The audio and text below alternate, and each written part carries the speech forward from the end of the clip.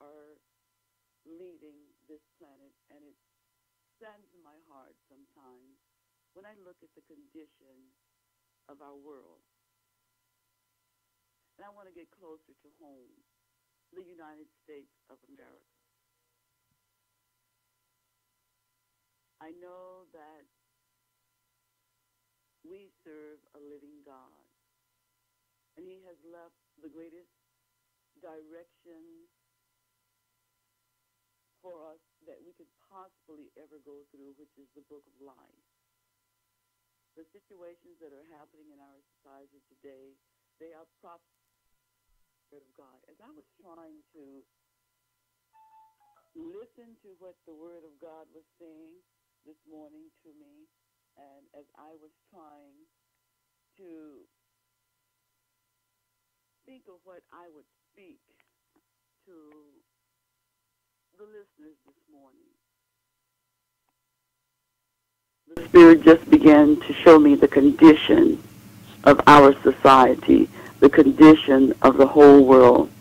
And as I was turning the pages in the Holy Scripture, the Scriptures began to repeat themselves, which was bringing things back to our remembrance.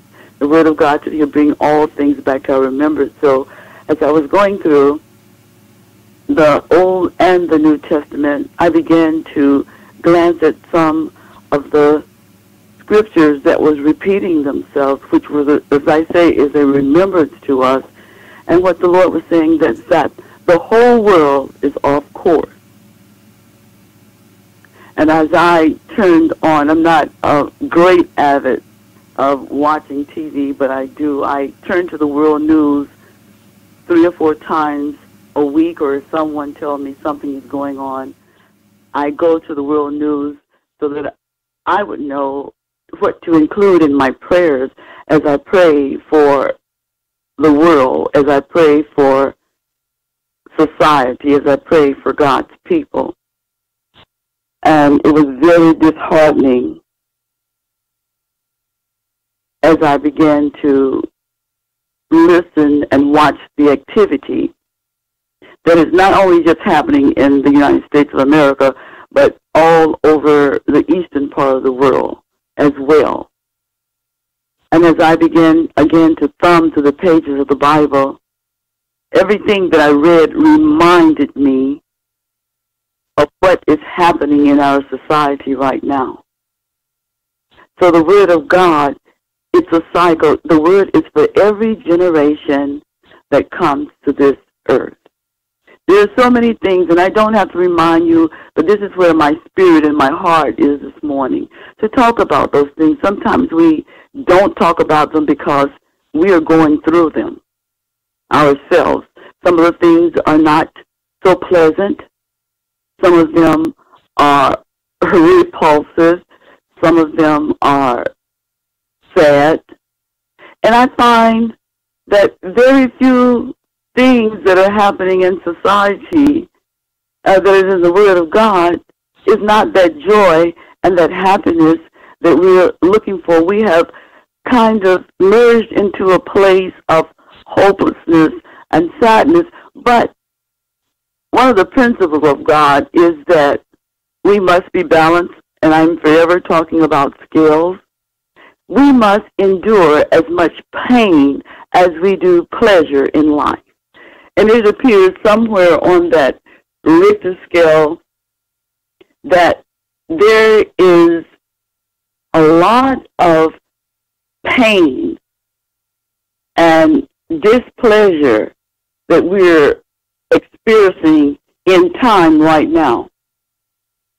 And in my time, I have never witnessed this much happening all at once. So I wonder, what does that mean to us? God is trying, the living God, Jesus Christ, is trying to show us something, and it appears that we are blind to what God is saying. I spoke to Doc a little bit earlier, and I said, I'm feeling some kind of way, and I can't explain what that some kind of way is. I know that there's something going on in the natural and the spiritual, and it's just not panning out. I do know that during our political time where we're getting ready to vote for another leader in the United States of America, it's just awful, all the rhetoric that is being put on the world news. But we better pay attention, my friends, and we better look, because it's a distraction that is happening for something greater that is happening and that will be presented behind the scenes. So I say to you, leaders, I say to you, followers of Jesus Christ, I say to you, people of other religions or whatever you do, we need to pray. We need to pray, not for a change, because the Word of God in the Holy Scriptures in the King James Bible or Christian Bibles, the Word is being fulfilled. These things shall happen. I'm not saying pray that these things will not happen, because we cannot change the Word of God. But what I'm saying is pray for your safety. Pray for your souls. Pray that your spirit will be free in Jesus Christ. Pray that your spirit will find its freedom in whatever you believe in, because we are living in perilous times. I would love to teach or preach a real happy, joyful message, but I would be lying to you and to myself right now, or I will be forcing an untruth on you. And the Holy Spirit wouldn't like that very much, because he says in the Word that there is a warning before a fall. And if he gives the watchman a word or a warning to his people and it is not presented, well, when the warning comes and the watchman does not or has not presented the warning to the people, the blood would be on the watchman's hand. But if the watchman gives the warning or sounds the horn that God is calling out to his people, and they do not listen, then the blood would not be on the watchman's hand. The blood would be on that or those individuals. So I'm sounding the horn this morning as a representative and a watchman of God. There is a judgment that is coming up on the land, the whole world. Why? Because we are off course. What do you mean we are off course? What I mean is that we are standing in a place of disobedience to the Word of God. As I do look at the world news, as I observe the church houses and religion, and I'm going to even say I'm an observer. The holiday that the Muslims just come out of, it's their holy day. And I'm in places where they are. And it's just, I think with all people, they are not true to what they say they believe in and what they fight for their religion, for their beliefs. I see Christians disobeying the Word of God. I see Muslims disobeying what their religion calls for. What I truly see is the work and the hand of Satan, the devil, all upon the land. But why? Because it is the appointed time. And the only thing that I can say Christians can do is go to your scriptures, the Word of God, that sincere leaders of God have been crying out to you for years. And I'm going to say again, ever since WCUW have been on the airwaves. we've been trying to bring the lost to the cross. We have been working in the vineyard. The laborers are truly few. What have you done for your master lately? What have you done for Jesus Christ lately? The laborers are few, and they began to get weary. So many of them are falling away from their position, falling away from the work that they said unto the Lord that they would do. And that's the reason I'm standing where I'm standing now, just waiting on the Lord for my next assignment. Or standing like an olive tree that's planted by the rivers of water and saying, and won't be moved until the Lord say move. I will continue. I was thinking about what have I done in the vineyard lately? And what am I doing in my life as a laborer? And I began to write a few things down. What I've done since the last time that I was on the air last week, I've come to the end of coordinating a wedding that was in holy matrimony between a man and a woman. And as the ceremony was going on, I visualized the bridegroom coming back for his people. It was a beautiful day on Sunday when this wedding occurred. And I remember when the wedding planning started in July. And the only thing that I had to work for as being a coordinator was colors. Not knowing what the flowers were going to be. A bride without a bouquet is incomplete in a wedding ceremony. And at the end, just starting with the colors, what a beautiful arrangement was made. What came to my mind was that years ago, the Lord told me to begin to prepare for the bridegroom and to pass out wedding invitations. And I was told that God don't need you to do that. Well, yes, God did. Because he's saying to me, pass out the invitations, remind the people of his word. And that's just what I've done. But somehow it has become clouded. Is it that Jesus has been gone too long and people don't believe that he is anymore? People read the Bible, people go to Bible study, but do people really understand that word? The Word of God says line upon line, precept upon precept, here a little, there a little. Deuteronomy even 29 even tells us that God will reveal his secret things to his children and their children, so we would do all of the words of the law. But I'm looking and I'm seeking. I'm not saying that it's not happening, but I have been moving around and been in a lot of places, and the road is very narrow.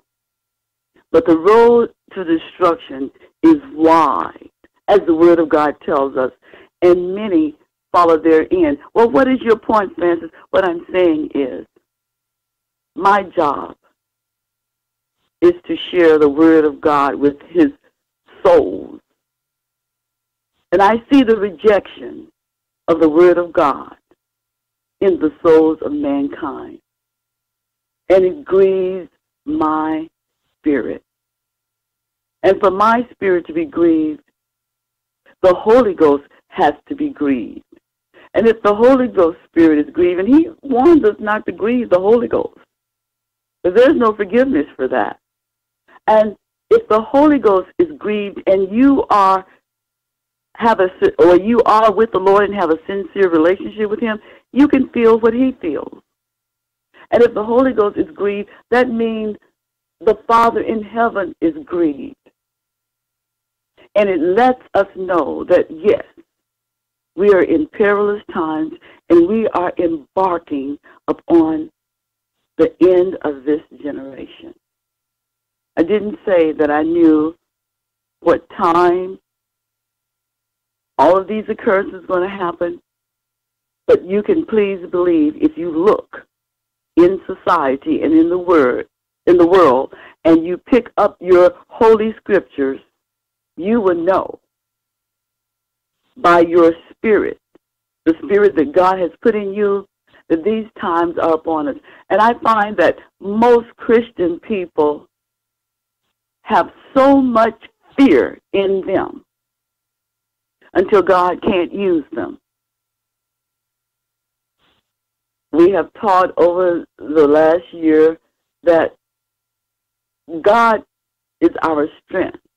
God is our provider.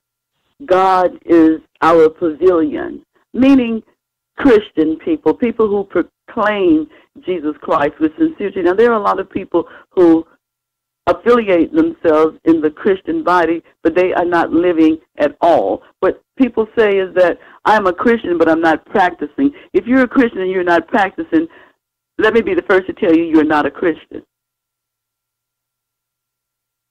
I was speaking with a bishop on yesterday,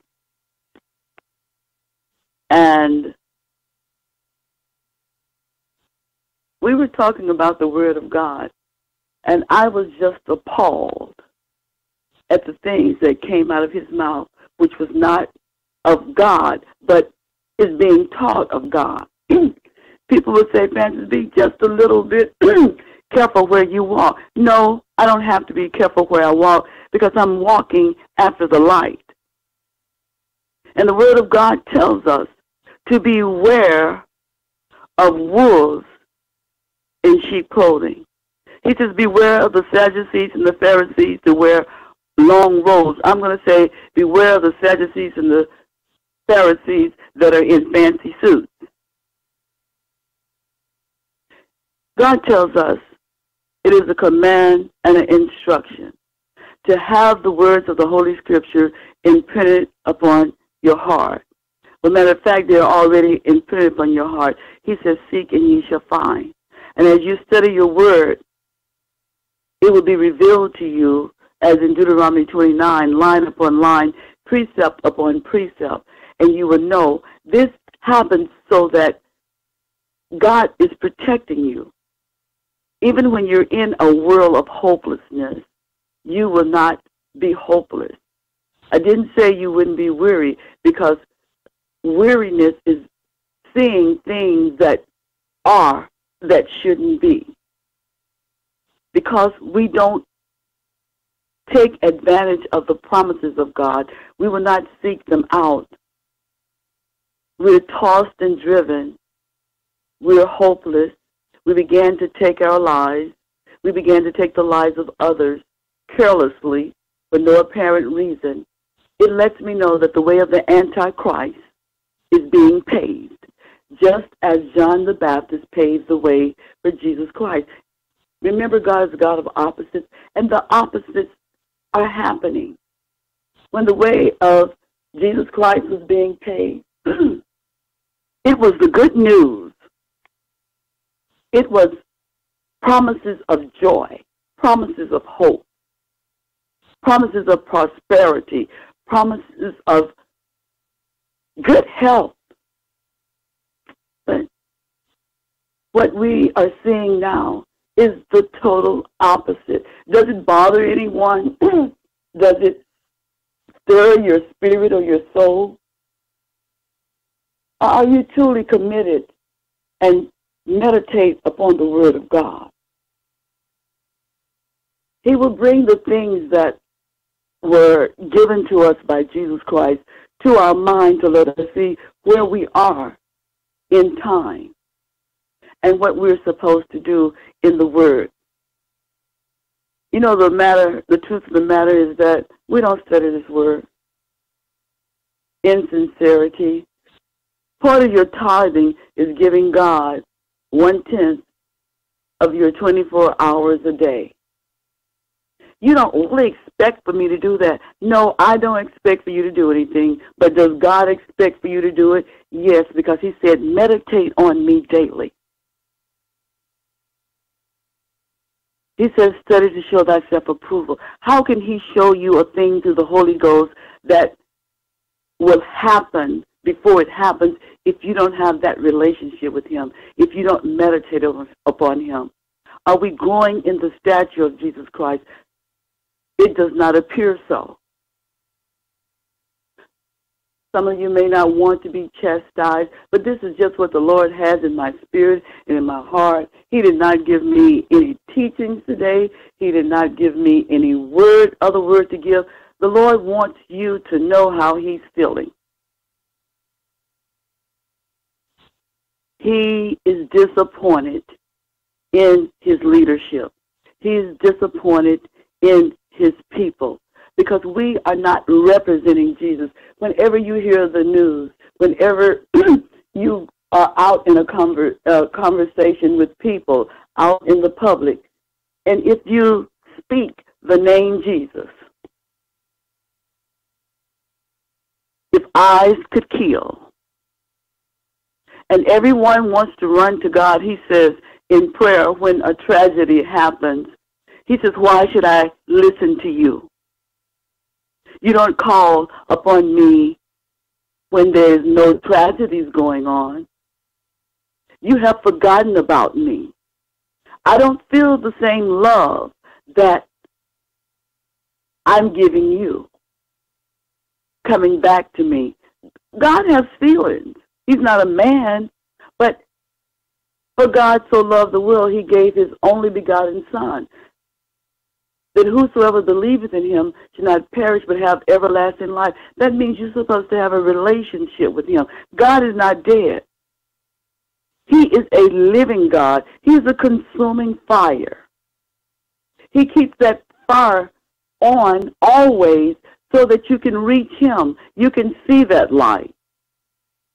You don't need me over the radio to tell you who God is and where God is, because he's within every one of us. He wants to communicate with you. He wants to speak with you. He wants to talk with you. He wants to make things better in your life. If you follow his instructions, if you love him, you would feed his sheep his word, the bread of life. And if the leadership felt the people the word of God, which is the bread of life, they would feed it to their families and to their children and to their guests and to their employees. But we have cut him out and off because we are entering into the time of the Antichrist. And no one wants to talk about it. Everybody want to pray it away. Everybody want to push it aside. I'm going to say it is in your face, and it is not going anywhere. And Lord, have mercy upon the souls of man, because we are not people. We are not in the place that we should be with God. This is a warning to you this morning from God. And it's an individual journey that each and every last one of us is on. I am going to do everything I possibly can to protect my own soul. And that's your duty too. The old people say you can take a horse to the water, but you can't make him drink. I can teach and preach until Jesus comes, but I cannot make another individual, my family, my loved ones, or church members, do nothing, because God gave you choice. And each and every last one of us have an individual choice. What are you doing with your spiritual choice? We're still trying to work like Hebrew slaves to make ourselves known among men upon the earth. Well, life does not begin or end on the planet Earth in your society. People come to America and their families say they are westernized, meaning they forget their morals and their standards. Some parents from other cultures that come to America have killed their children because of the immoral acts that they do. God sees and knows all. I have people calling me all of the time, and they want to know what to do because a family member is being molested. A child is being molested. And they've turned it into social human services, and nothing has been done. It is tearing up families. They're requesting prayers. I was talking about what I've done since the last time we've been on the air, besides coordinating a wedding. I've been counseling with spiritual leaders. I've been donating finances for a worthy cause. And on that note, a young minister who's right now caught up in Tallapoosa, Georgia, his vehicle broke down, and he needs $800 vehicle fixed so that he can continue on his journey. And I was called for a donation. I took my cell phone and I asked for every church in that area within a 15-mile radius, which went into some other little cities. I only had one response, meaning no one answered the telephone at a church when I was calling between the hours of 2 to 5 o'clock. I got one church, and I even told a lady, she said, well, you have to call back Sunday and see, can we help? I said, I'm going to tell the Lord on you people down south. She said, yeah, I know. And then I had one other call. They took information. I don't know if they contact him or not. Where is the help for the brethren? We're supposed to be the brotherhood. We're so worried about what we don't have and what we can't do. The Lord said the earth is his and the fullness thereof, and my God shall supply all of your needs according to his riches and glory through Christ Jesus. We don't have the faith in God to put our hands in our handbag or in our pocket to help a fellow brothering in the Lord when they're in a crisis. That kind of just blew my mind. Maybe that's, Doc, the reason I'm feeling some kind of way. I prayed for the sick even last night for healing, trusting and believing that God was healed. But you know what was so, I guess, nerve-wracking to me? I couldn't find too many people to pray with me for a serious healing. The Word of God says, where 2 or 3 gather together in my name, I will be in the midst. Now, you can find a lot of people who will pray with you, but are they the kind of people who can intercede, whose life is in a place where you can fight between the warfare of that which is happening in the second heaven to get to the third heaven?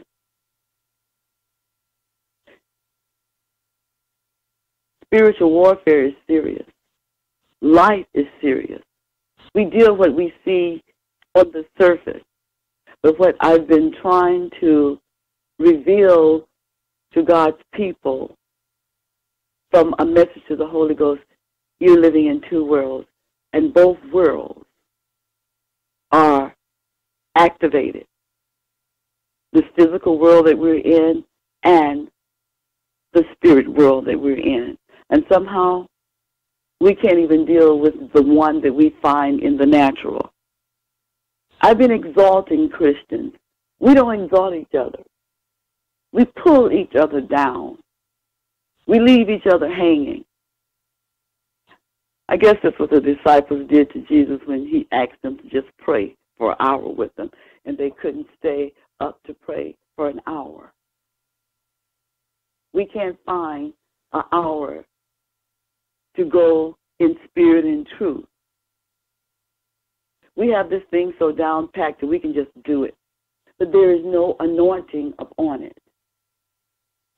Some people say, well, I beg you to differ. I can hear them, the ones who are even listening. But you know something? The Lord is saying to you, I beg you to differ because I see everything. I don't slumber. I don't sleep.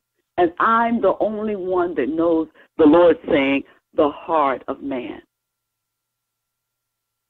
You know, I can just imagine how Noah felt when he was building that ark, talking about rain and telling people, this is my assignment from God.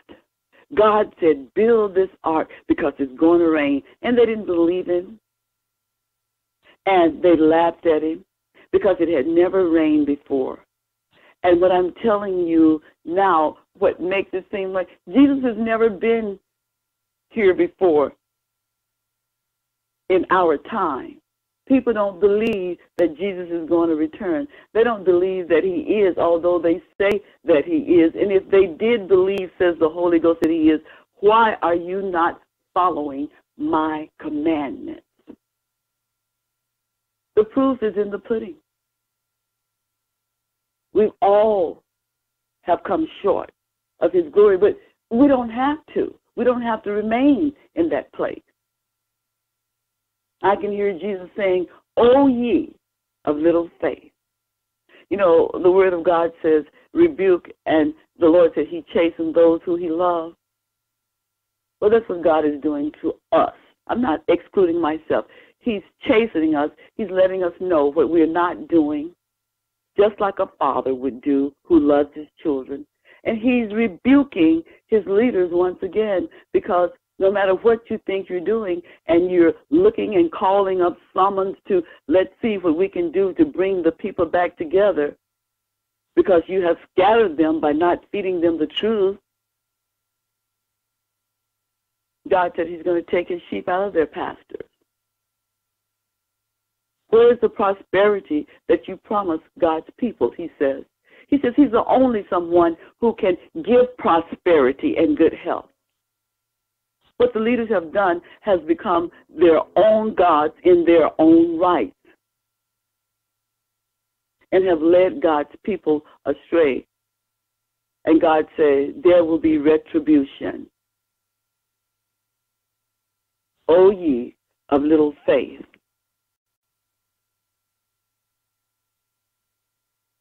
What have you done in the vineyard for the Lord? You know, we got jigging on Janet Jackson when she said, what have you done for me lately? Well, the Lord said the same thing. What have you done for him lately? The Word of God tells us in end times, people will become lovers of their own selves. And that's what's happening. We love ourselves so much, and we are selfish, and we do for self, we will not reach out to others. We don't have time for the elderly. We don't visit them. Some pastors don't go to the hospitals and pray for their own members. They don't visit the fatherless and the widow. These are just things God told us to do for fellow man. He said, how can you say that you love me and you don't love your brethren? I'm just pulling some things out of the book to remind us just how much we're out of order. We have wandered into darkness so much until we've learned to feel around and we think that we're doing the will of God and we're doing our own will, or we are following the path of Satan the devil. You wonder why people are killing themselves? They don't have anyone to go to. They have nothing to believe in. You tell them to go to God. You can't tell a babe to go to God when they don't know how. I've heard so many Christian leaders tell people what to do, but they've never told them how to accomplish it. And you know, when I do what the Lord tells me to do, to tell people how to accomplish what he says do, because I prayed many years to ask God, Lord, give me the answers to tell your people. They shut me off. They cut me down. They don't want to hear it. I just imagine Jesus going the crucified way. But he said those who follow him, you will be persecuted for his name's sake. He says, rejoice and be exceedingly glad. So, maybe, Doc, I should just do me a happy dance right now. Rejoice and be exceedingly glad. And you guys can't see me, but I holy dance. And I'm standing here right now. I might give out a breath in a second. I am doing a holy dance. And maybe that's what I need to free my spirit. Rejoice and be exceedingly glad. For great is the reward of the overcomer, of the overcoming, if you continue on your journey. It's okay to pray. It's okay to be a peculiar person, because God said there were going to be some. If you're not peculiar, if you're not indifferent, if you are walking a different way from society, you're not a Christian. You're not a true believer. And the Word of God tells us that either you're of him or you're of Satan the devil, and there is no gray space. He said either you're hot or cold. He said if you're lukewarm, he will spew you out. These things that the Lord has shared with us, it should make some of us tremble. And what's so ironic about this whole thing, even the demons tremble, but we don't. How about that?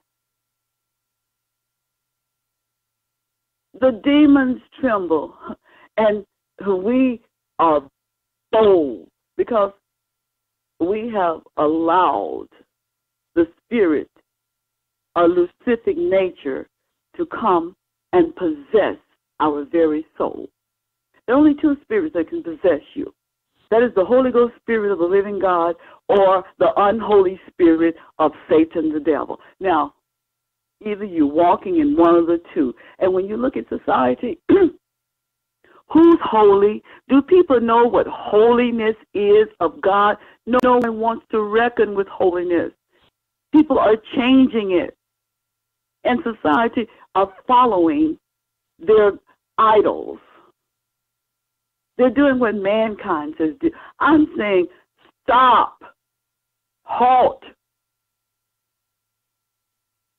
take a look at it for yourself and see what direction you're going in. It is unpopular, but in society, but in the end, you will win, because it doesn't start or end here.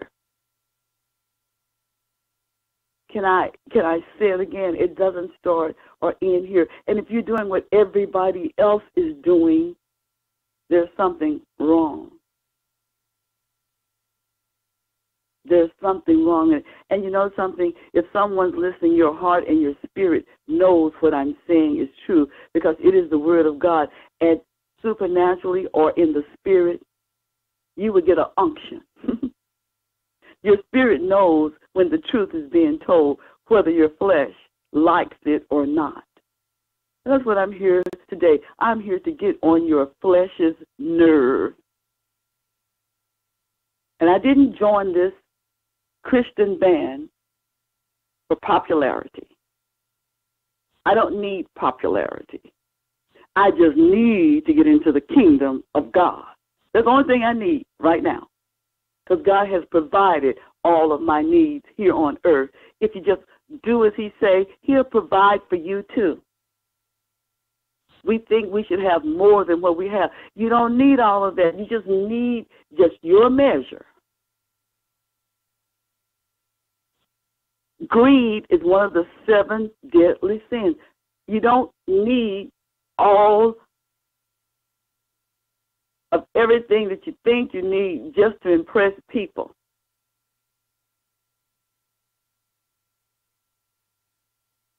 I just wish you just take a little time and just meditate.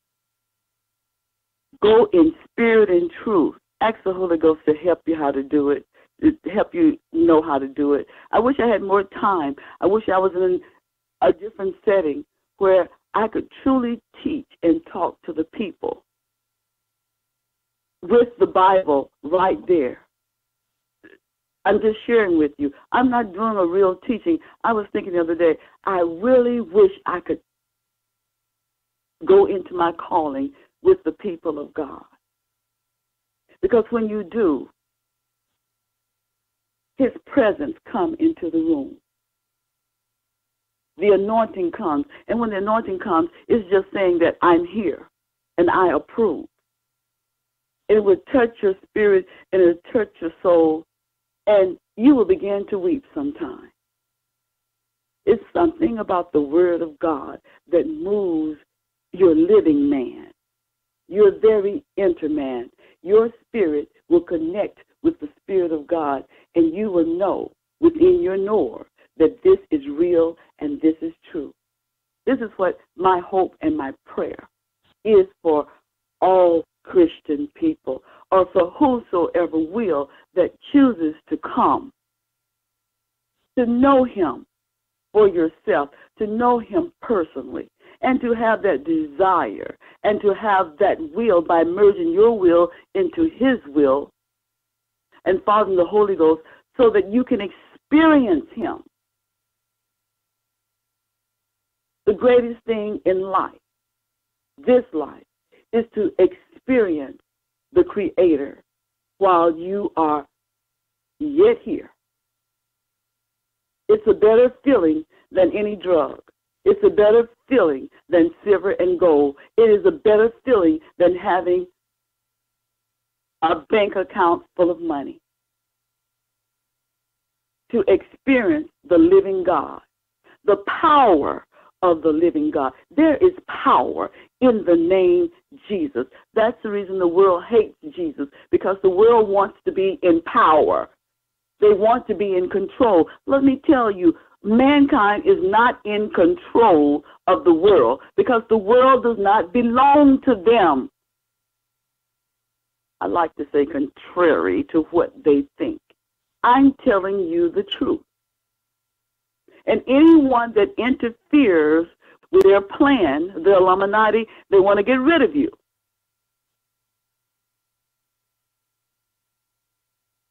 It is said now that a lie is the truth. That's a lie. The truth is the truth. And the truth cannot be tampered with unless you allow it to be tampered with in your life. I tell you the truth. I come straight from the Word of God, from the throne of grace, and tell you the truth. Stop being hoodwinked by the world. Think about your own soul, where you want to spend eternity, because it's on you. Whoever I'm talking to out here today, know what I'm talking about.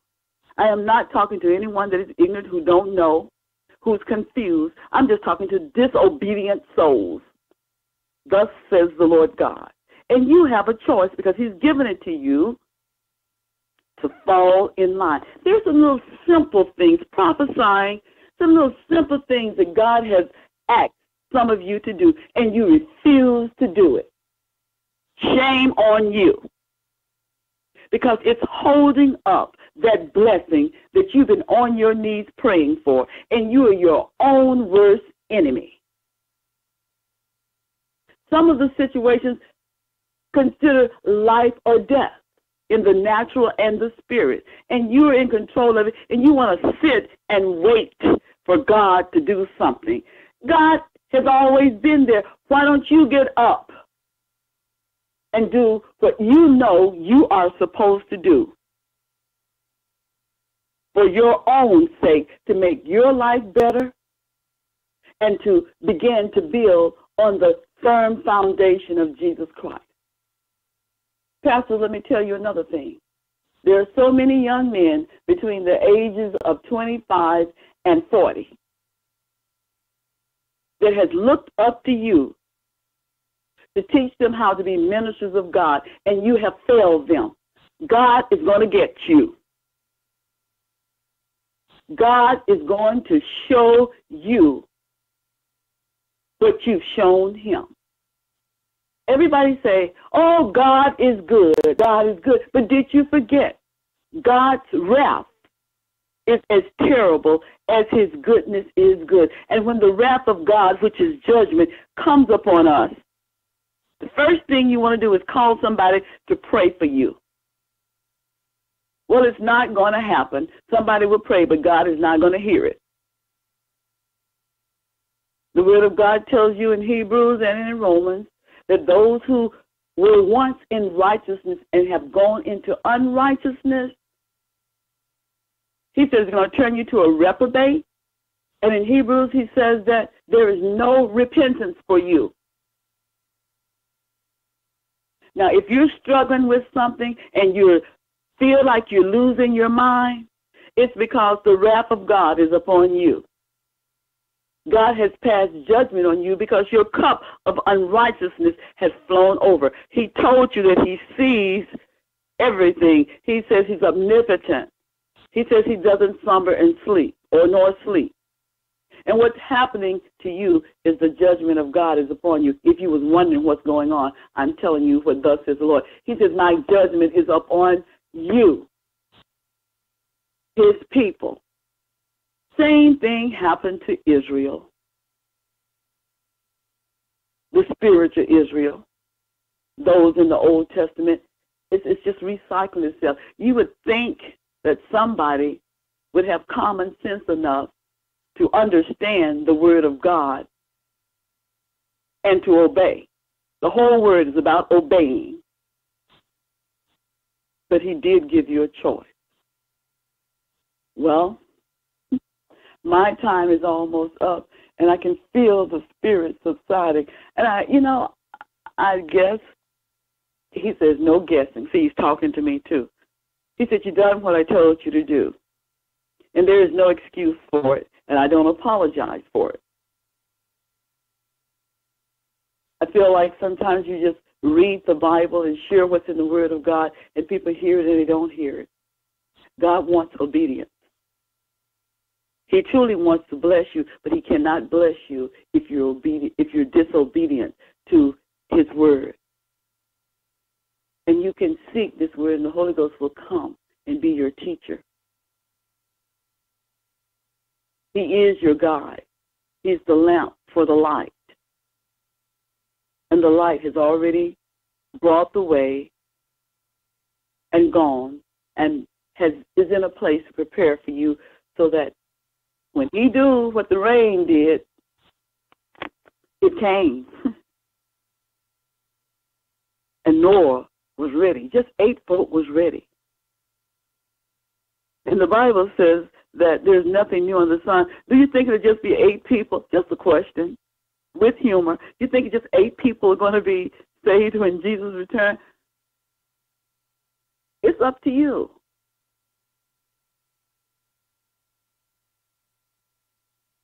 But I pray, God, that he would keep me in the place that I am, that I would be one of those people who see his face. That's what my desire is. What's yours?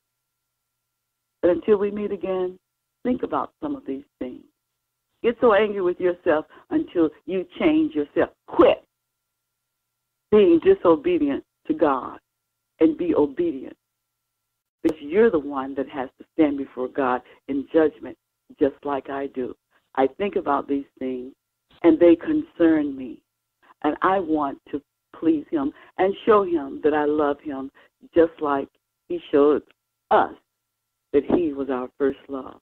Father God, in the name of Jesus, I'd like to thank you for this day. I'd like to thank you for the hour that has just passed.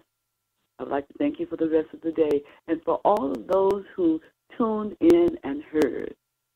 I even thank you for the technical difficulties in everyone's life, that they would just search their souls and ask the question to you, Lord God, what is it that I must do to be saved? And that answer is to obey my word. To the leaders in this prayer, I hear the Lord saying, if you love me, as he told Peter, feed my sheep. Lord, thank you for answers. Thank you for revelation. Thank you for rebuke. Thank you for remembrance. All of those things you've given to us this hour. And I know, Lord God, you were speaking to me as you were speaking to the listeners. So I bless your holy name. And Lord, I will never forget all of your benefits. I seek ye first the kingdom of God, and Lord God, your righteousness. And you said all of these things, your truth, your promises, will be added unto us. So Lord God, until we meet again, keep us, bless us, and protect us from all evil. These are our prayers and requests. We pray in the name of our Lord and Savior, Jesus the Christ. Amen and amen. And will the church say amen with me? God bless.